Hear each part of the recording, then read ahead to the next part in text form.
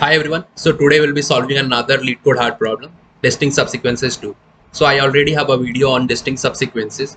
So you can find the link to that video on the top right of the video. And yeah, let's get started. So there is a string S and we need to return the number of distinct non-empty subsequences of string S. And since the answer may be very large, we need to return it modulo 10 to the power 9 plus 7. So yeah, again a standard definition of subsequence that if we are choosing some characters of a string, then if that characters are like taken in the same order as they were in the original string, then they will form a subsequence. So since AC, according to that, AC is a subsequence of this string and AEC is not a subsequence of that string because A, E and C are not occurring in the same order as they were occurring in the original string. So this was the definition of these term subsequence. So we can take a look to how to solve this problem. So as we all know that including the empty subsequence, there are 2 to the power n subsequences possible. Like not possible, there are n 2 to the power n subsequences including the empty subsequence in the string, and like it may be possible that many of the subsequences are equal to each other. So basically by equal I mean like both of the subsequences are forming the same word, like both of them are forming ABC, both of them are forming ADC or whatever. So this is in this problem, like we don't have to count those repeating subsequences. So we only need to tell how many distinct subsequences are possible in that string. So like the problem statement kind of gave an intuition of using dynamic programming. Like we can start with a empty subsequence and suppose we have processed this string up to ith character, and suppose this string was like that, is like this. So first of all, in the start of the process there was only empty subsequence, and now we need to check how many subsequences are if we are processing until I equal to 0. So we can take all the subsequences present before this character and we can append this character to end of all the subsequences to form the same number of new subsequences of that number, like that count. So we can take, for in this case, like there is only one subsequence, that is empty subsequence. So we can append A to it to form A. So now we have got 2 subsequences till I equal to 0. Again we can do what? We can again, for I equal to 1, we can take all the subsequences present till I equal to 0 and we can append B to the end of them to get the new subsequence. So these were present before the I equal to 1, so we can append B before them, after them, to form 2 new subsequences B and A. So we can keep doing that. So one thing we need to take care of that this way will give us the total number of subsequences, but there may be possible that while we are appending the present character to all the existing subsequences to get the new subsequence, it may be possible that the new subsequences that are formed by appending the subsequences are already present in the existing subsequences. So it will not happen until we are encountering the same character, because the new subsequence that we are forming by appending will contain the new character, and if that character was not present before the processing of the present character, then there isn't a chance of getting the repeated subsequence. So suppose I am telling that there are subsequences, like there are, suppose some n number of subsequences, right? And we are now currently processing the character X, and before processing of this character X there was no appearance of character X. So all these n subsequences that are present inside the string, like not a string, like the list of the subsequences that we have made for collecting all the subsequences, like all these subsequences are not having x in them because x was not encountered in this string earlier before its appearance now. So if we are appending x to all the subsequences, then we are getting unique subsequences.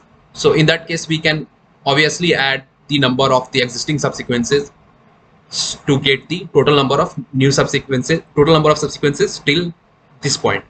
But what if we are getting the same character again? So for example, in this example, like all the characters are unique, but suppose after L we are getting C. So what we will do, as per the algorithm, we will take all the subsequences that were present till C. So we will take all the subsequences possible after considering this part. So we will take all the subsequences and add C to the end of them to generate new subsequences. But all the subsequences that were present before the last occurrence of C were appended by C to generate the new subsequences, and these subsequences are already present also, like the total number of subsequences that we have now also include the number of subsequences that were present before the last encounter of the C. So these subsequences were appended by C to generate some subsequences, and those generated subsequences are also present. So if we will be like taking all the subsequences before this C and adding C to end of them, then these number of subsequences when added with C will give us duplicate subsequences. So we can, in that case, so earlier what we were doing, we were like for calculating dp of I, we were doing dp of I minus 1 plus dp of I minus 1. But now what we can do, just in case we are encountering a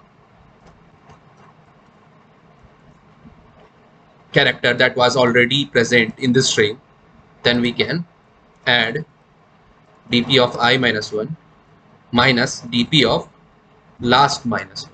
So by last I mean the last the index at which the present character last appeared.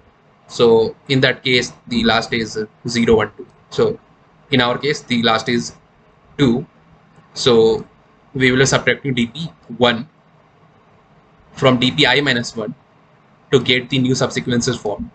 So this is the algorithm that we'll be using for calculating the number of distinct subsequences. And in the end, like we need to remove these empty subsequences from the total number of counts, because we are only required to return the number of distinct non-empty subsequences. So we need to take care of to return the answer as dp of n minus 1 minus 1. So this will be the answer. So we can see that the time complexity is order n, because at every step for every index we are doing only order 1 computation.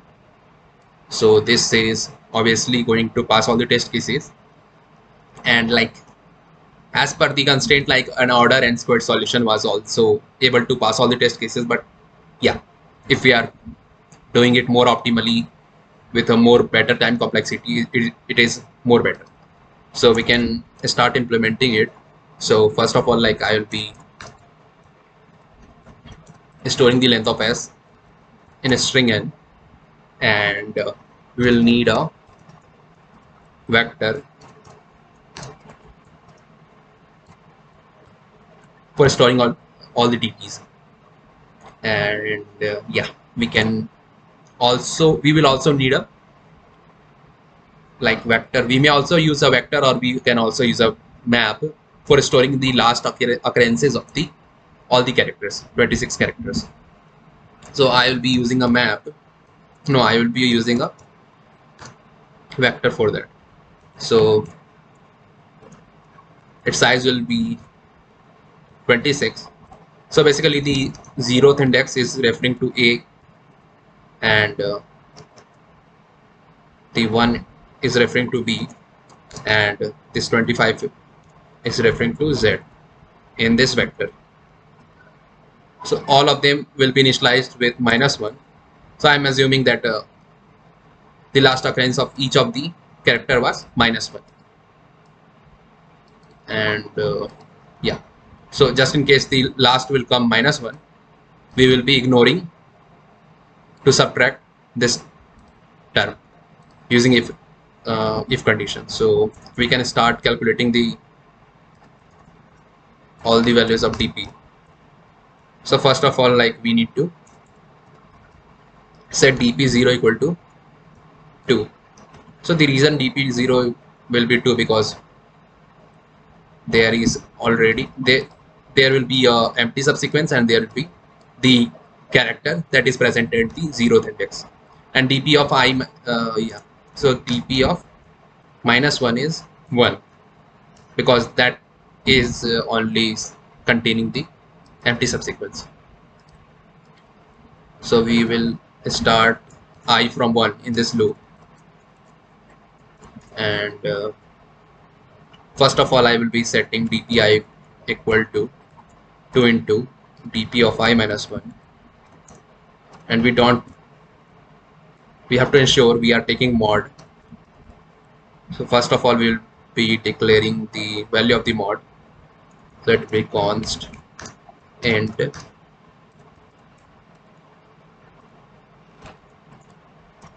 so this is the required mod value, I guess. Yeah, and one more thing is that we need to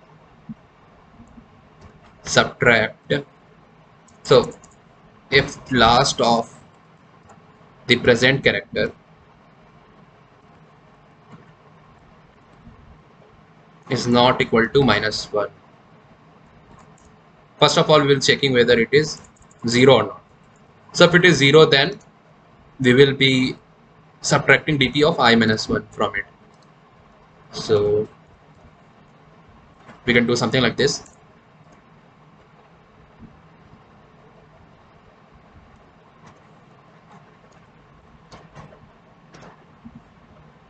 And just in case this quantity is greater than 0,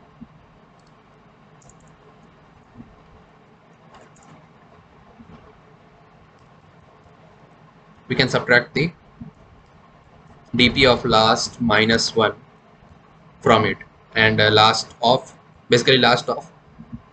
the present character. So it will be this, and we need to make sure that we are taking proper mod after each operation. And just in case this last of that character is negative, so that will be the case when the last of that character is -1. So that means that character has not been encountered yet. So in that case we are doing nothing. So after execution of this whole loop, we will be having all the values of each index. So this minus, yeah. So we are subtracting -1 to eliminate this empty subsequence, and now we have got the number of distinct non-empty subsequences in this string. So we need to make sure that we are taking mod again because we have done operation on this value. And in C++, if you are taking mod with often negative quantity, it gives negative results. So if this quantity is negative, we need to add mod to it because the answer should be positive. So now we can return dp of n-1. So this solution should work, and the time complexity is order of n because we are using a for loop of n iterations, and we are doing order 1 work in each loop, and space complexity is n plus 26. So 26 for this last and for this dp, so it will stay in n. So we can try to run it on the sample test cases to check whether it is giving compilation error or wrong result or not. So it is working fine. we can submit it.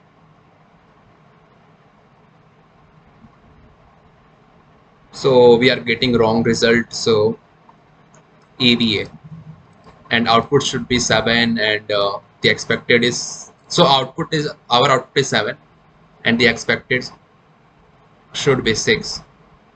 So we can check what has gone wrong. So it is more or less like maybe we are not subtracting the repeated case correctly. So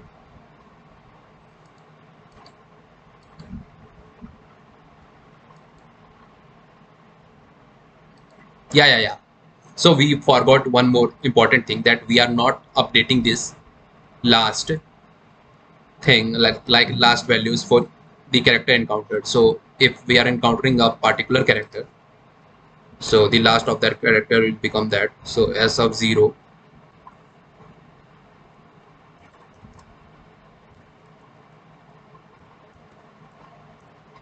will become 0 after processing the first character, and after processing the ith character, we need to make sure that we are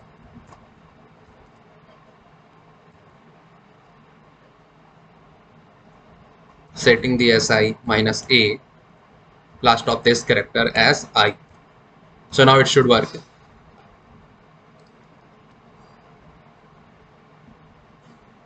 Yeah, let's hope we are getting correct answer this time. Yeah, so it got submitted. So thank you guys. See you again in another LeetCode Hard problem. Until then, keep lead coding.